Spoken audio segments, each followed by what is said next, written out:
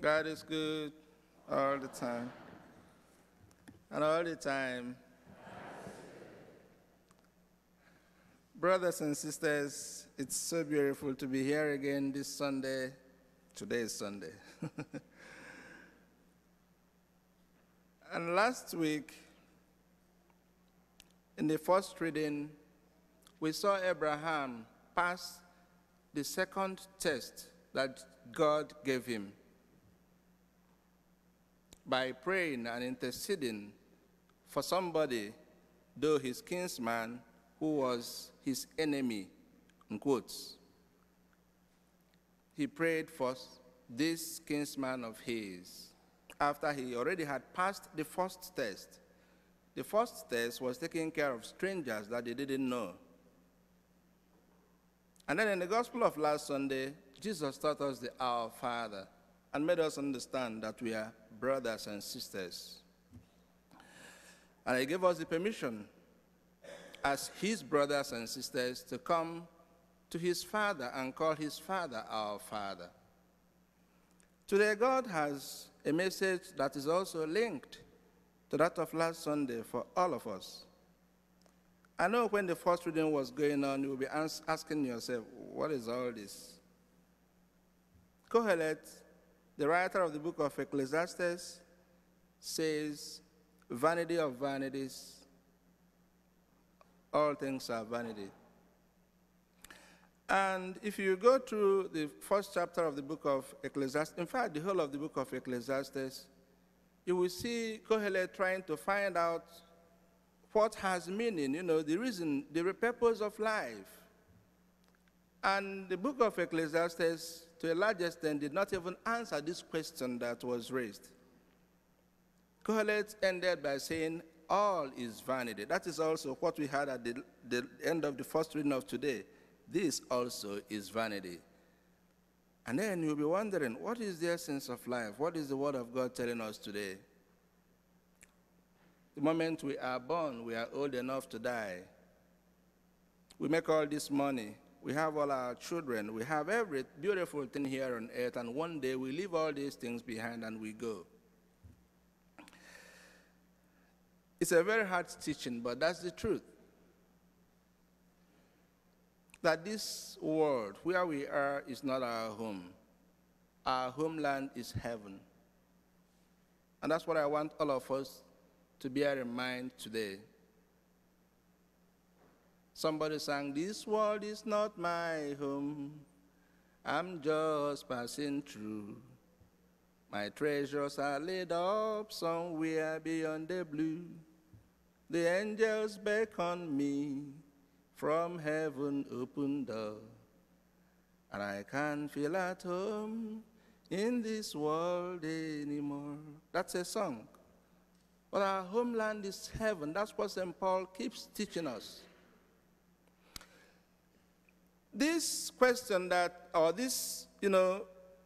somehow disappointment of Kohelet in the first reading, Jesus answers in the gospel by telling us the story, this beautiful story, or this parable of this rich fool. But I want you to remember that Jesus Christ in Luke chapter 12 from verse 1 was giving a beautiful message. He was teaching those who were listening to him. He had a beautiful message of telling them to be courageous in the face of persecution, telling them that every hair of their head has been counted, that they should not be afraid of those who kill the body, but that's all they can do. But they should fear him who kills the body and can then put the soul into hell. That's who they should be afraid of. And even if people take them to court, they should not be bothered about what to say, that the Spirit will give them what to say. Those were the teachings Jesus was giving. And suddenly from the crowd, right there from the crowd, right there, somebody got up. And that's the gospel of today. Someone in the crowd said to Jesus, Jesus, teacher, tell my brother to share the inheritance with me. Can you imagine that? Jesus was giving a beautiful homily, a beautiful message. And somebody right there was thinking about inheritance, worldly possessions. And this, my brothers and sisters, most times distracts us from knowing the most important thing in life. Jesus was giving the message of eternal life, and somebody was thinking about worldly things, which are very good. Our money, our house, our cars, our relations, those who we love so much, they are all very important. All we can get from this life, they are all very important. But there is something that is most important, because this world is not our home. This world is not our home. That is why St. Paul in the second reading says, if you were raised with Christ, seek what is above. That's the most important thing. Seek God. Be in peace with God. Be at rights with God. Make sure you get this treasure hidden in the field. Sell everything and get him. And keep him. And hold on to him. And so this man that Jesus told his story, this rich fool, had a lot. He gathered a lot. He had a lot of money. He had a lot. And he said, I don't know where to keep all that I have, so I'm going to pull down my barn and then build a bigger one and then pack all my things into that place, and then I'll say to my soul, eat, rest, enjoy, be merry. That short story, if you go back to it, you will find out that this man used the word I, or myself, or himself. He used it 13 times. 1, 2, 3, 4, 5, 6, 7, 8, 9, 13 times he used the word I or myself. It was all about himself. It was all about me, and me. He forgot 3 things. He forgot God. He forgot the fact that all he had came from God. He forgot to give thanks for all the blessing he had. He forgot that God has given him his life. Sometimes we also do. Because we can go to hospital and doctors take care of us and we get well. And we count God out. And we say, God, okay, give me some space. The doctors have done a great job on me. Forgetting that the intelligence that the doctors have is given to them by God. This man forgot God. This man, secondly, forgot his neighbor. There were people who were suffering around him. There are people that he needed to reach out to. All the gifts we have are given to us for those who are around us. I cannot admire myself if I am beautiful. I can't admire myself if I am handsome. You are the one who will admire me, might admire me because I am handsome, and I think I am. And we are the ones who are going to admire you if you are beautiful. If you have a beautiful voice, you sing and we enjoy your voice just like she's doing today. If you have a lot of money, you can't eat all your money. You can't spend all your money. You can't. Everything we have is for the good of those around us. And this man didn't learn from Abraham that I spoke about, who passed 2 tests. He passed. He forgot about his brothers and sisters, those around him. And thirdly, he forgot the fact that he was going to die.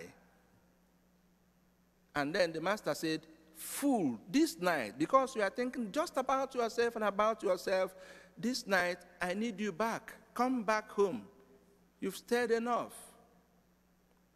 Keep in your mind, my brother and my sister, and in your heart, this world is not our home. Whatever gift, whatever blessing we have from God, we should try to use it to store up treasures for ourselves in heaven. That's what Jesus spoke about. Those who have material blessings, but they do not store up treasures for themselves in heaven. Don't forget what I said about St. Paul. Seek what is above. That's storing up treasures for ourselves in heaven. Because of he who is there, who we all are going back to. I do the beautiful things and the things expected and required of me here on earth towards God towards what do I fill my soul with? Do I fill my soul with God? Do I fill my soul with virtues? Do I fill my soul with thoughts of God? Do I fill my soul with time for God? Do I have time to be with him? Do I have time to just look at him? What do I fill my soul with? Seek what is above. Am I seeking what is above? Because that is where we all are going to one day. We all of us. Doesn't matter how old I become. By the way, I know I am fast getting there. I have mentioned it someday that when I look at my head and I don't see hairs there anymore, I know I am going. I know when Vaughn touches his head, something is happening. When your hair changes from black to white, something is happening. So it's very important that we store up treasures for ourselves in heaven, my brothers and my dear sisters. The worldly things Jesus did not condemn. He condemned the fact that this man was so immersed and interested in himself. That's why St. Paul was also talking about greed, which is idolatry. He was accumulating let me tell you a story. There is this story of this young man who was walking by the seashore. And then he suddenly found a bottle. He picked up the bottle, opened the bottle, and somehow a genie came out. I don't know what you call it, genie. I know you understand what I'm talking about. Genie came out. And then he said, "Thank you for setting me free. Ask for 3 favors and I'll grant you.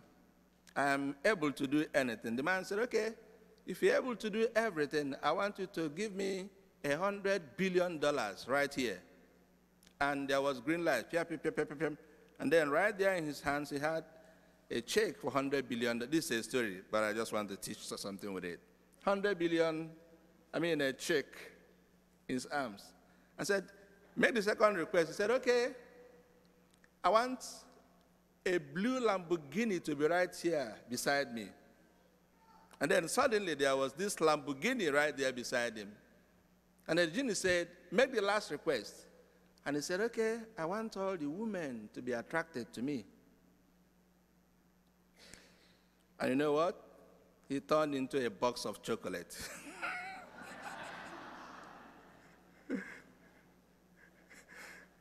That's great. So just about him and him and him. St. Paul talks about greed, which is idolatry. Worship, giving reference to something, a reference that is due to God. Reverence that is due to God. When you do that, this man was worshiping himself. Idolatria. The Greek word latria is what is translated to be worship. Worship of idol.